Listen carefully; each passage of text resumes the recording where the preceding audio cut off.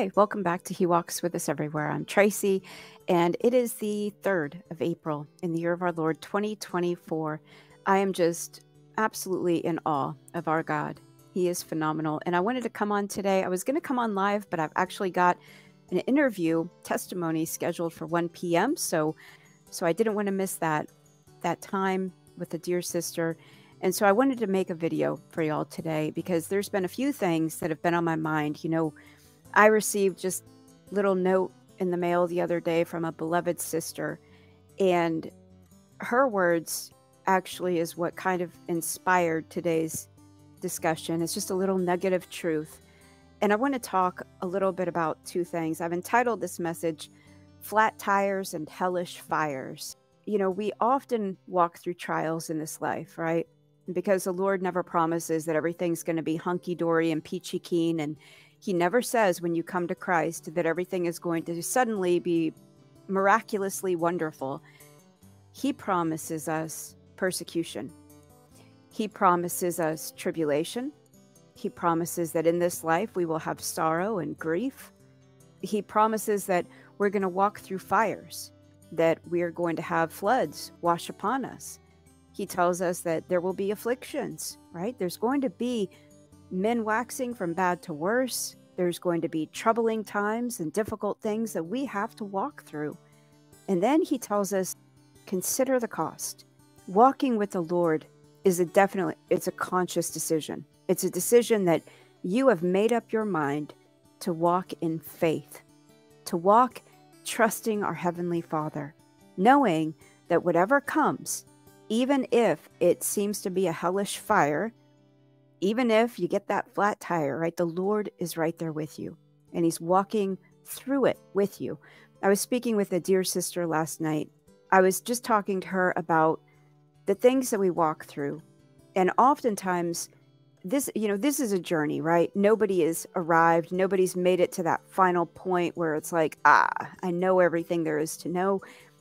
This life is a lot like driving a car and getting a flat tire. And the reason I say that is, think about, you're out there, you're by yourself.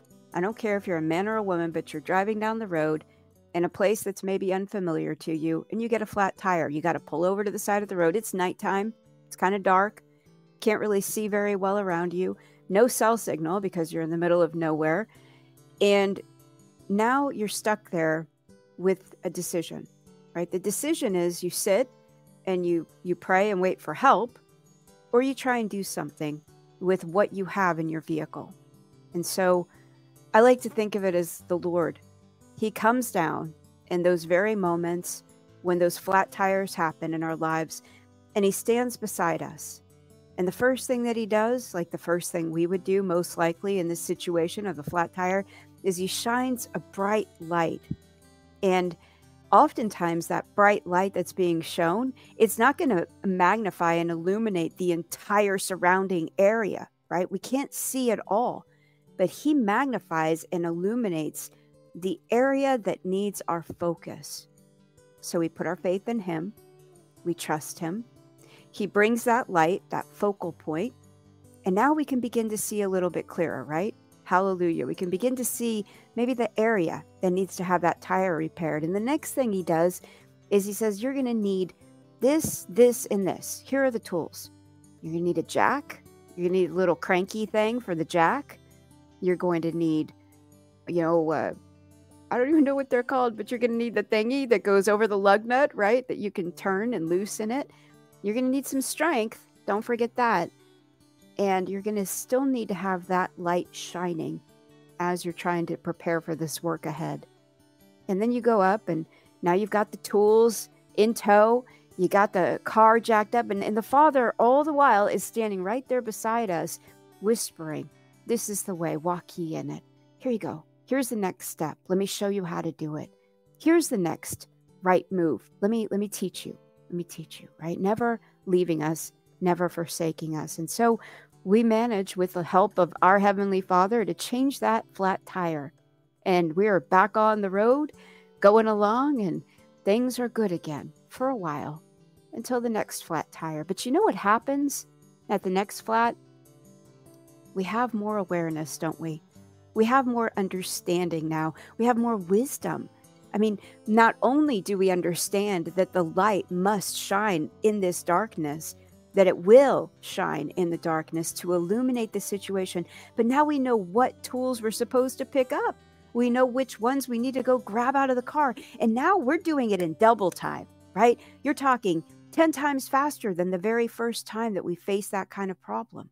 You see, our journey in this life is a lot like having a flat tire. The first time it happens, man, we are out of sorts. We don't know what to do. We haven't been equipped. We've been programmed the wrong way of how to handle a situation. We get gridlocked. We get freaked out and stressed out and overwhelmed. But praise God, He knows. He knows we're going to be fearful at certain times. He knows we're going to be concerned. He knows that we've been misprogrammed, or, our functioning in our brain hasn't been completely regenerated, restored. We haven't been fully transformed. You see, transforming of the mind is something that happens over time. It's not something that's instantaneous. We don't suddenly, bam, you're a Christian and you get it. You're a Christian and now you've been transformed. In some ways, yes, but the learning, the progression of understanding and wisdom and knowledge and knowing what tools to pick up, y'all, that takes time. And sometimes for most of the things, it takes a lifetime, doesn't it? And we serve the most patient God, the most compassionate God, who knows our frailties. He knows we're made of dust. He knows we're just flesh and blood bodies that, until we're born again, have not the Holy Spirit dwelling in us. But once we make that decision, once we choose Jesus Christ, now we get to be renewed in our minds each and every day. It's a renewing of the mind. This is something that's ongoing. We'll never reach a place of completion or fulfillment here on earth. This is where we're being refined. I'd like to say that earth is the refining. It's not that we're being refined in, those flat tire moments. The whole of it, the whole of our life is a refining, right? It really is. And another thing that I was thinking about with this dear sister who had written, and thank you so much for writing in, sis, think about growth. Think about how growth happens. I've been thinking about this a lot. Growth absolutely happens in the fires, doesn't it? That's where our faith is built. You cannot build your faith on a mountaintop. And I know I've shared this before, but I was thinking about trees. I'm sitting here looking out my window, praise God, and I'm seeing the trees, and I'm seeing the beautiful flowers that are blooming on some of them. I'm seeing the green grass and the purple flowers. I'm seeing the trees blooming and budding. And what the Lord was reminding me about and showing me, He was showing me growth. The beginning of a tall, strong, mighty tree, whether it be roots that are, near the surface because there's plentiful water around, or whether they're sequoia trees and the roots go deep and spread out far. Every growing plant, every growing seed starts in the soil. It starts in the dirt. Isn't that interesting? It starts in the darkness. It starts in the darkness. The seeds begin in the dark. That's all of us. That's every one of us. We began in these corruptible bodies, in these sin-filled, flesh-consumed bodies. We began in the dirt. We began in the darkness. But suddenly something happens, right? And now you're watered. You're watered by the love of God. You're watered by folks walking around who are, giving words of life to your life and encouragement. And now we begin to grow. We begin to root, right? Every growing tree, plant, flower, it begins to grow roots. And the roots are what reaches out and it searches for water and nutrients. Think about that. Well, as we begin this journey, as we begin this renewing of the mind, this transformation in Christ Jesus, we begin to branch out, don't we? And we begin to search for that living water, the water of life, a life-giving nutrients of Jesus Christ. And as we do that, we begin to break through the surface, don't we? And we start to grow, and we begin to produce fruit. We begin to show forth all the things that growth under the ground, in the darkness, in those hellish fire moments, is producing. You see, and everything that's happening in those dark places, in those difficult places, it's not for naught. It's not just for nothing. Everything that's happening, even today, as a tree and a flower, and as everything is growing, as we're seeing the trees blooming, the leaves springing forth new shoots, the flowers budding, there is a process happening in the darkness. We can't go up. We can't grow. We can't produce fruit unless we go through some of these things that are more difficult and more trying. It's what produces that strength in us.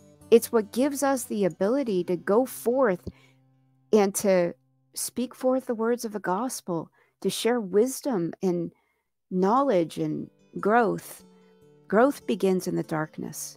And each one of us had our start in the darkness of this flesh, in the darkness of these corruptible bodies, but we are now putting on the incorruptible, which is in Christ Jesus. You see, what I love too is, if you think about a plant, think about a house plant. If you were to get that shiny leaf spray stuff that you can buy to make the leaves super beautiful, and you dust them every day, and you make them, you trim up the little thises and thatses that need to be trimmed, and you manicure it, and you just make it look like a beautiful living plant, but you don't care for the rest of it.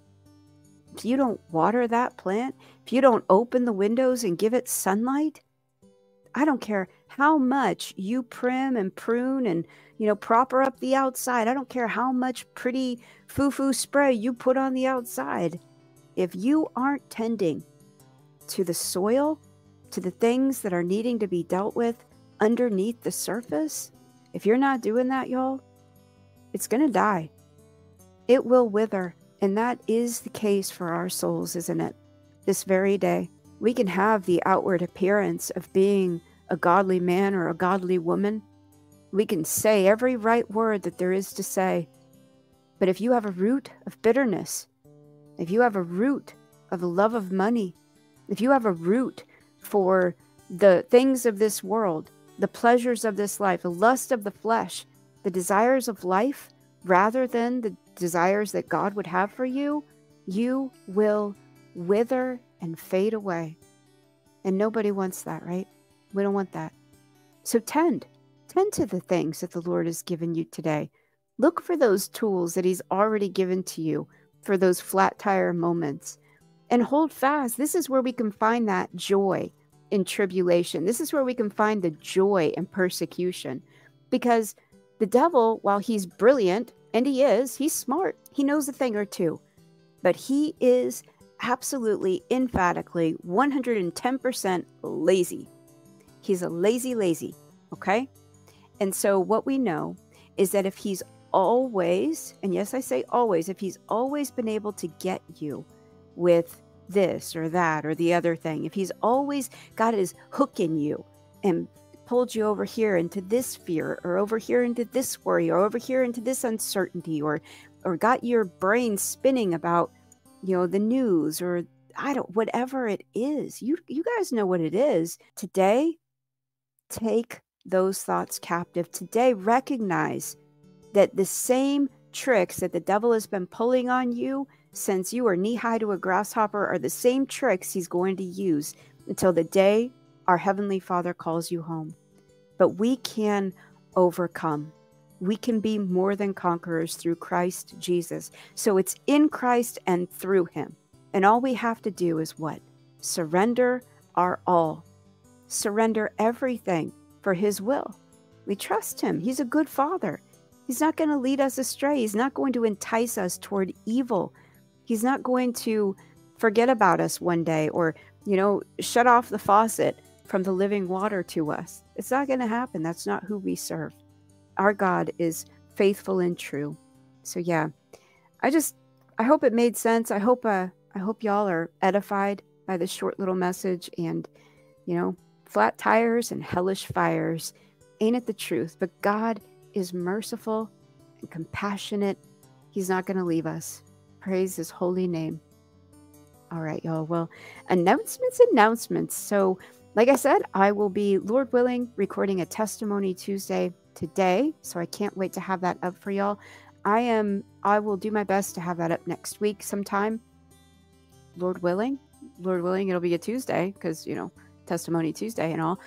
And I'm still working on this deep dive. So I'm at a point now where I think my research is just about complete for it. And I'm compiling the presentation, putting together the picture story of it because I love pictures. And we do have our upcoming baptisms and fellowship trip coming up. And let's take a look. I'm going to read this. The first stop we'll be making, Zoe and I, it's going to be Monday, April the 15th at 12 o'clock p.m. So that's noon. We'll be at Lake Tawakoni State Park, and that is Tawakoni. So Lake Tawakoni State Park in Wills Point, Texas. So it's Central Time Zone, 12 noon, Monday, April the 15th. I hope you'll come out. It'll be a time of baptisms, fellowship, and just camaraderie, being able to see each other, make connections, Lord willing, for people who are nearer by than we even know. Praise the Lord, right? So come out if you can. Love to see you there. The next time and place that we'll be heading north, and it'll be Wednesday, April the 17th at 11:30 a.m., also Central Time Zone. Wednesday, April the 17th, we will be at Mammoth Spring State Park, and that is in Mammoth Spring, Arkansas. And again, there's an area that has a little beach, a little swimming hole area there that we'll meet at, and Lord willing, baptize and fellowship. So I hope that all of you who can make it and who are desiring to will do just that. Can't wait to see y'all there. And I'm just excited by what the Lord's doing. He's faithful and true. He has big plans that we know nothing about. And I can't wait to see what else and where else, he's going to send us. I love it. Also, don't forget tonight. Tonight is Wednesday, the 3rd at 5:30 p.m. Central, 6:30 p.m. Eastern. Brother Neptali has his live gathering every Wednesday night. Come check it out tonight. I may be there. I may be editing. Have to see what the Lord has for me, but I hope to see all of y'all over there. I'll at least stop in and say hey. So God bless you all. Stay encouraged. Don't let the flat tires and the hellish fires get you down or make you fret or make you doubt. Tonight, Brother Neptali is going to be talking about unbelief. Hold on, y'all. Hold on tight. The Lord has got whatever you're walking through. That's a fact. All right. Love y'all.